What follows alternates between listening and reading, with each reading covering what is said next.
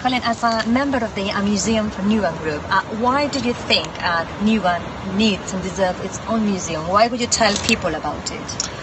I think, as I've already said, there is a big passion for history and heritage, and we've got a lot of good people on board the campaign already, and you can sense that people want to know what's going on. Want to know about their history and heritage, and we haven't had a museum in the borough since it was shut down quite a few years ago. You are a storyteller, you're a local journalist who has done a lot of research about heritage, history-related stories. Which is the story that impressed you the most? I think that'd be hard pushed to pick one. Perhaps two, are both connected with this area. Obviously the Blitz, this area suffered the most of any in London.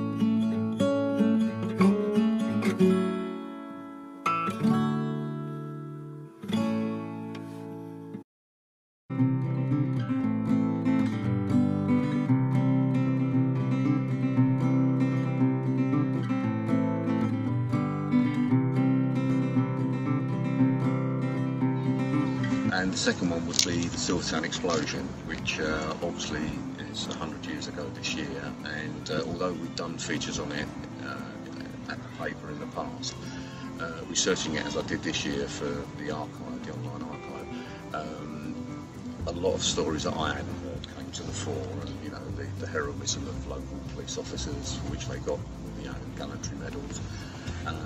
And the memories have been passed down the generations and they're still fresh amongst the people who live locally. So I would probably pick those two, not to split them really.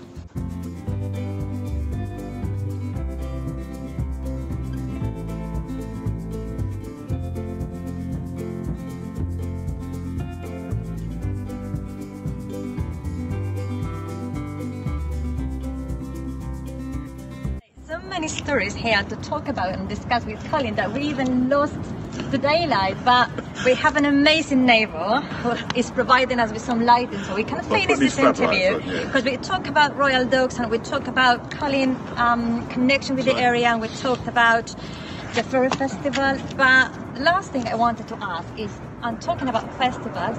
Next thing for the Museum for Newham group is the Heritage Festival the group is organising. So what's the latest thing about it? What can you tell us? What do you guys have in store for us? It's follows on from last year's festival, which was a good success, which we ran in conjunction with Newham Council. And again, it shows the passion that people have for the area.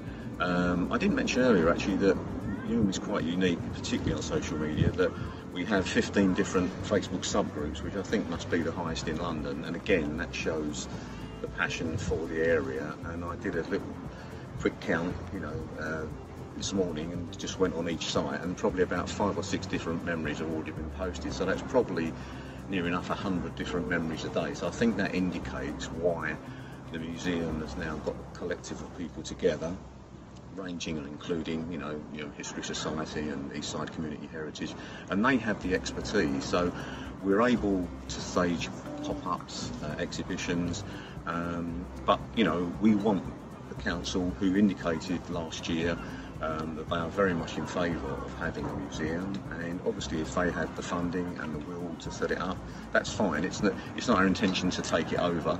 We actually want to carry on staging things like the festival, because there is a passion for the history and heritage of the area, and it's not obviously only the lovely area that we're in now, the Royal Docks, it's the whole of Newham, and we have a variety of people with the expertise and the will to help out and volunteer, and far more knowledgeable than I am. It's people who've devoted their lives to these things, and yes, it's been a big part of my life, but the group has got a lot of support and hopefully the goodwill for us to all work together and bring some good entertainment. Colin, just before we say our goodbyes, would you like to remind people the name of the group on Facebook, or where can they find more information about the group and about the Heritage Festival? Yeah, it's the Museum for Newham group, which has its own Facebook page, which is open for people to comment and post their own pictures, and all of the details will be publicised there. And hopefully, when the whole festival programme is finalised, then it will be available in a number of different areas, and hopefully my former paper will help give us some publicity to get people along to the events. Perfect, thank you very much. And that's all from us here by the River Thames on the Royal Docks.